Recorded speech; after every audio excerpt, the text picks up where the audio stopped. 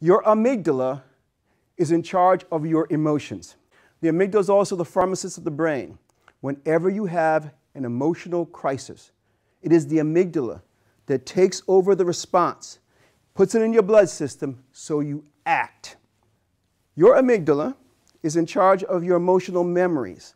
It stores your emotional memories. So the best of things that ever happened to you and the worst things that ever happened to you are in your amygdala. On the other side of the equation is your prefrontal cortex, the most evolved, latest evolved part of the human brain.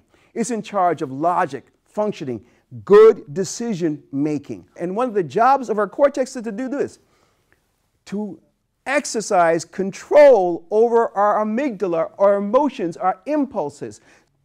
Although we have the most advanced cortex than any other creature on the face of the earth, and our amygdala is small in comparison, it still has clout. You see, when we get emotionally overwhelmed, our amygdala secretes a hormone that temporarily cuts off interference from the cortex so it can create an action. What will the amygdala base our actions on? Well, currently, it's the best of things and the worst of things. But it's not equitable, is it? Let's say this person grew up in a household where they didn't experience trauma. They had so many good experiences and values. This other person has been exposed to some of the most heinous traumas and abuse and neglect that anyone has ever seen. Both of these people are in front of me, and I stress them both. Their cortex gets cut off. Their amygdalas react. But this person in their amygdalas, guess what?